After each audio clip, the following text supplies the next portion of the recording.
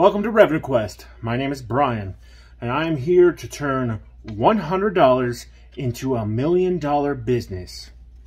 Currently, our only sources of income is reselling.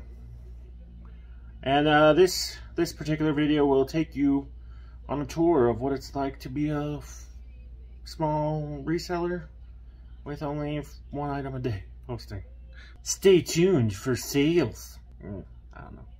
Just roll the intro. Just roll the intro. Just roll it.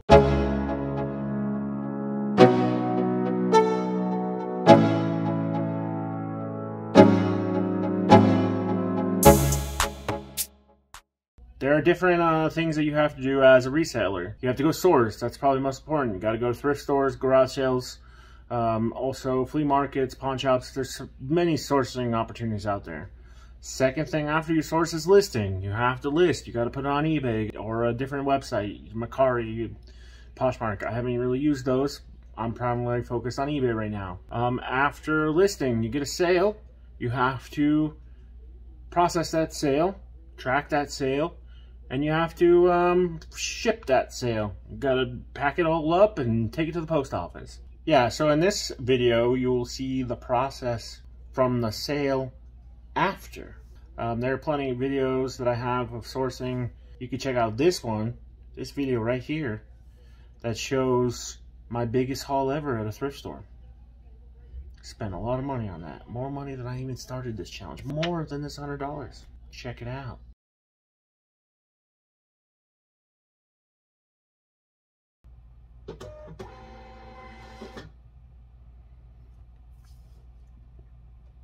So looks like something happened. I got another sale.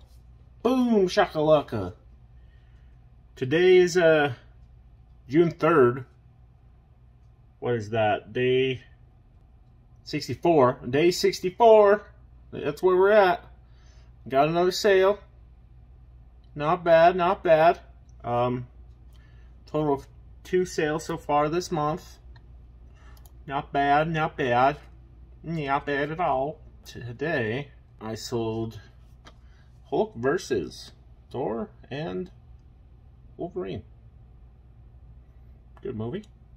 Blu-ray. I bought that 3 weeks ago for $5. I had listed it for $27.99, but we negotiated, went back and forth last night really late, like 12 o'clock. And so I went down to $20.50. Since it was a promoted listing, the 50 cents pretty much covers that, so not too bad.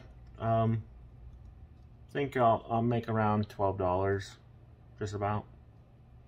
We'll see. I haven't finalized everything. I'll probably go through that in a minute after I have updated it, but I wanted to show that I got a sale. Got a sale. Bam shakalaka. Bye-bye. Alright, so we will go through this real quick. I'm screen recording here so you can see it better. Yeah, so the Hulk versus Blu-ray, right, that I got. So I bought it on 5/16, day 46. Bought it for $5. My estimate was $20. I listed it for $27.99.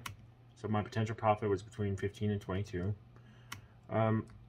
So I had total sales of $26.63, minus $2 for taxes. So my gross sales was $24.63.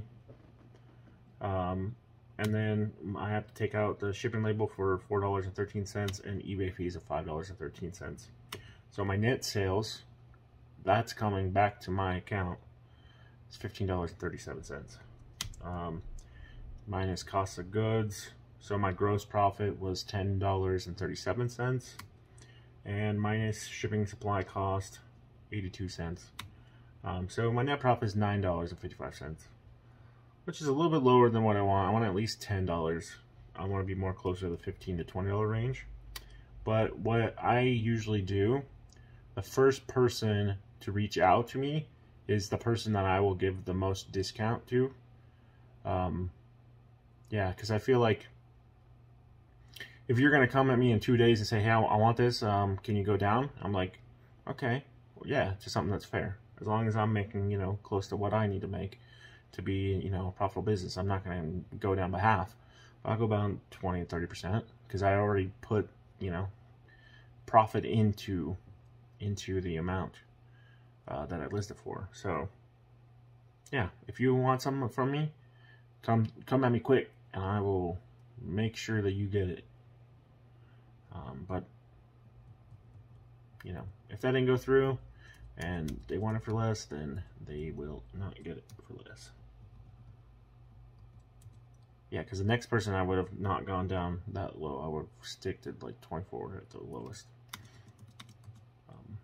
I don't know, I think that's fair, you know. You're the first person to come at me, I'll give you a little bit of a discount. So, stop screen sharing. Okay, great. So I'm going to ship this buddy out. Ship this buddy out. Hulk versus. And hopefully that person enjoys it. And I have, yeah, not much going on. Except a whole bunch of exciting stuff going on behind the scenes that I can't tell you about, and I won't tell you about for a minute, couple months probably. But things are looking up for the channel, for me, for my business. Yeah, I got some exciting things in the works. Yeah, some pretty exciting stuff. Just need to keep selling, keep pushing through, keep on keeping on. And I think that this will be $1 million business sooner than people will expect, sooner than I might expect. I mean, it's still going to take some time. It's not going to be tomorrow. You know, it's going to be a couple years, but it's going to be a lot faster. Yeah, a lot faster. You know, I heard this quote that people mostly overestimate what they can do in the short term, but they underestimate what they can do in the long term. And yeah, I think that's pretty true. No, I just think sometimes I'm really good at planning stuff, and a lot of the times what I plan actually happens. And I'm getting to that point as I age, and I'm just not as surprised. Like, I have this plan, I set it forth, and it actually works. And because it's worked so many times in the past, it's like, yes, it's gonna work this time. Yeah, and I believe it. I mean, that's what happened in everything I've tried to do in the past. Like, me moving from Florida to Las Vegas was a big gamble, a big risk. But I had planned, you know, like 3 years of my life, and it almost went exactly what I thought it was going to go. Actually went a little bit faster than I thought it was going to be. I don't know, I just think sometimes if you plan well and you execute well, like, you're going to be successful. And that's the one thing that you can control. You can control what you want to do. Like, you can prepare yourself for success. That's what I'm saying. You can accomplish anything that you set your mind to as long as you put in the work, you have a great plan, you prepare for it however best you can. So, like, say you have a 5-year goal. You want to do this thing that you feel is impossible. What can you do in the next 3 months? What can you do in the next year? What can you do in the next 2 years to try to get to that goal? What experience do you need now that could help you achieve that goal later? You know, maybe you just graduated college, right? And you want to be a doctor. Okay, well, you know that you have to go to medical school to be a doctor. Okay, what is it in medical school that you need to know to be successful in medical school? Okay, you need to make sure you know anatomy, right? You need to make sure you know medications or whatever, right? And so in the short term, you know what your goal is. And in the long term, you know what your goal is. And in the immediate short term, you can try to prepare for that short term goal. And then that will in fact help you with your longer term goal. And I think that's what I do well, is I manage expectations. I try not to be too crazy, too extreme, you know, like I don't overestimate too much, and I also don't underestimate too much. And from my past experience, it's proved to be true. But I'm only one person, and I have privileges that others don't. And I have, you know, skills that others don't. So, you know, this is just my personal experience. But I feel like if you can plan well and you can execute well, then there's nothing that's going to stop you from achieving your goals. And life's too short, so you might as well try anyways, even if you fail. So what? Like, I failed to be a professional wrestler. I did it for 6 weeks until I got injured. I got a concussion, and that stopped me from doing it because I didn't like how that concussion affected me personally. I was okay at it. I mean, I was still out of shape, right? Whatever. There's only so much I could do. I did lose weight in that time frame that I was training before I was trying to be a wrestler, but it was something that I always wanted to do. And so I did it. I failed, okay, but I overcame that failure, and now I do improv. So that's something that I watched since I was a kid. So it was another thing, another creative outlet that I wanted to do. And so I did it. And I'm 2 years into that, 2.5 years almost. I think it's turning out pretty good. And we will see where that goes. So, if there's something you want to do in life, at least try for it. Because what's the harm? You'll get life experience, or you get a cool story in the end of the day. Yeah, what else you can do? Life's too short, you know. Just do it. Be like Nike. Just do it. I think I've rambled on long enough. Have a great day, everybody. Bye-bye.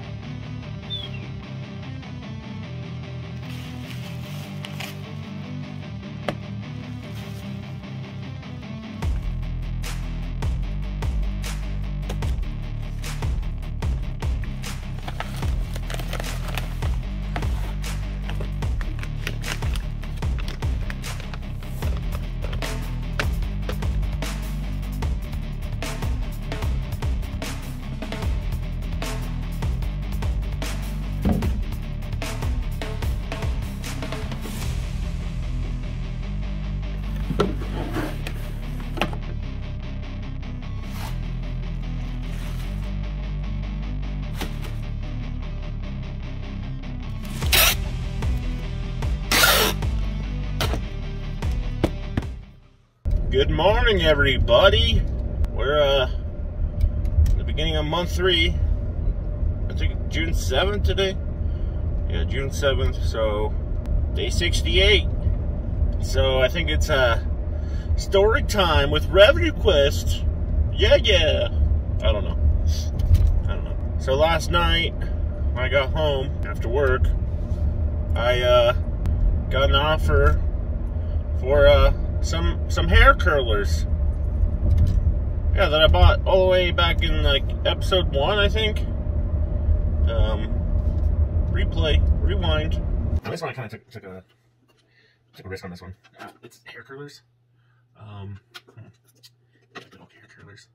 I got it for $10. But could get 25. I figured I need to get more items, so I was taking a risk on this one. At least double on it from this. They gave me an offer of 18.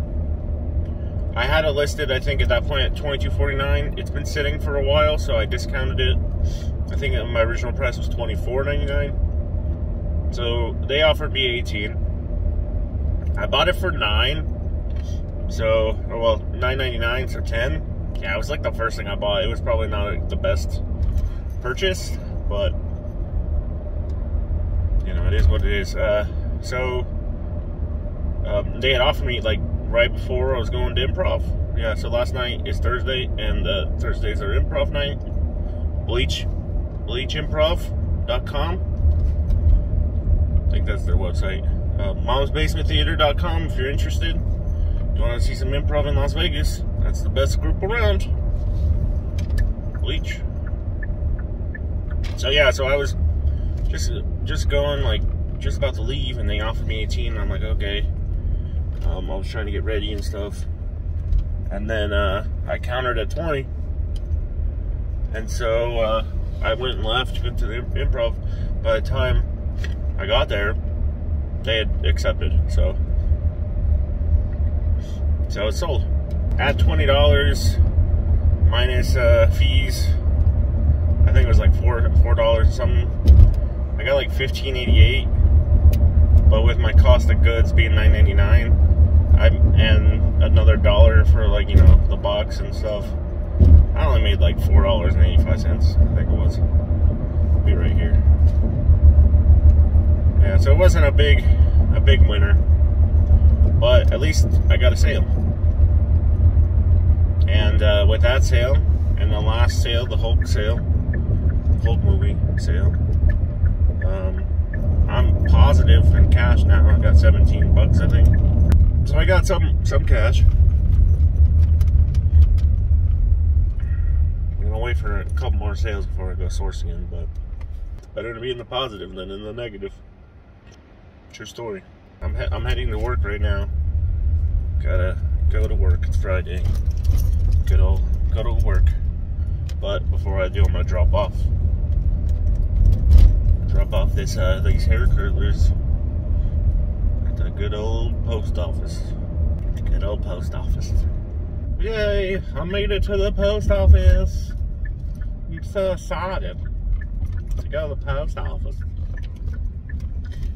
Camera's moving around a little bit. Don't move too much. Good old post office. Big bump. Oh bump. Oh bump. Oh bump. Oh bump. Oh bump. Yep, you can see the post office right next to me. I'm gonna go to the post office. Drop off this package at the post office. Oh no. Oh no. Okay, so I dropped off the package at the post office. Now it's time to get to work. Let's get in the work mood. Aw, man. Nope. That would probably get me copyrighted. Yeah, this song is acceptable. Thank you, Netflix. You guys are great too. You're never gonna make it, you're not good enough. There's a million other people with the same stuff. You really think you're different, then you must be kidding. Think you're gonna hit it, but you just don't get it. It's impossible, it's not probable, you're irresponsible. Too many obstacles, you gotta stop it, yo. You gotta take it slow, you can't be a vision, cause you hold the power as long as you're trying to make it. It's motivation. Gonna take that. You can take it all back. Fight back.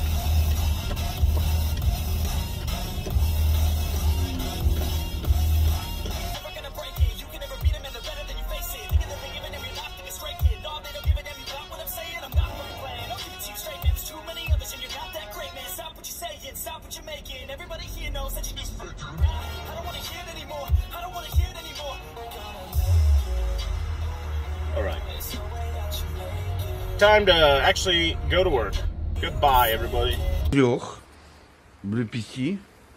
So I just going home after work, and I just wanted to mention something real quick. I got my first positive feedback on eBay.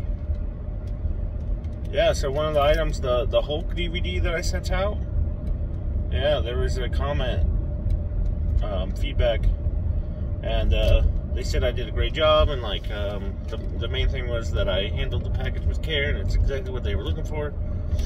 So when I saw that, I was at work when I saw it, and I was like, wow, you know, I'm actually, you know, making an impact, you know, to someone. So I found something that I saw value in, and I was able to provide it to somebody, you know, at a decent price. I was able to provide it to them, and they really, you know, wanted it and appreciated it. So that's a benefit of doing this. You know, you're providing a service to people out in the world, and you can actually, like, you know, make a difference, I guess. I don't know, I just thought it was cool to get that feedback. And I wanted to share it with everybody, because the last month was a little rough. Probably saw that in one of those videos. There's going to be both good and bad that comes out of anything, and you might as well highlight the good and highlight the bad, because it's part of life. There's always going to be good and bad things that happen. But if you get good feedback, you know, try to keep doing that. But if you get bad feedback, try to change, overcome whatever it is that people were saying on the negative feedback. It's all a learning process. If you're getting good feedback, then you're doing a good job. Keep it going. Now I'm going to go home. Bye-bye. So a typical week doing reselling is a lot of sitting and waiting. That's a lot of the reselling game. All the work is front-loaded. You do all the work in the beginning, and then you just wait for people to buy your stuff. Hopefully you got good stuff when you sourced, and it allows for the sale to be faster, better, and higher profit. So that's basically what it's like. I'm enjoying it so far, but there are definitely other things, bigger and better things, coming down the pipeline. We're not there yet, not even close. But 6 months from now, I think this is going to be a very, very different channel, and doing a lot of very, very different things. But building businesses is a process, and you can't just go from 0 to 100 overnight. It doesn't happen. There's a lot of work that takes place, and you have to build up to it. So with the money that we do have, we'll continue to compound it doing reselling, and then we'll move forward and add other ventures to the business. We'll add more sources of revenue. We will quest for more revenue sources. Yeah, I don't know. But we're edging closer and closer. Closer and closer. We're definitely close to the $2,000 of potential value. But I mean, current value, we're almost at the break-even point. Our assets probably equal more than our liabilities. Actually, I definitely know that to be true. I think we're close to the point where we're at our $100 original value. We're in between there. I'll show you that in the financials for the end of June. When we get there. We're still a couple weeks away. If you have any questions about anything, I have one more thing to say. I will mention it more in the next episode, but there's a link below for my spreadsheet that I use for reselling. If you want, it's there. I'll talk more about it in the next one. And if you don't mind those portion of the audience that are not subscribed, could you do me a favor and like click that subscribe button? Please, pretty please, with the cherry on top. It really will help out this channel grow. More subscribers, the more opportunities for growth. So if you could do that for me, I would definitely appreciate it.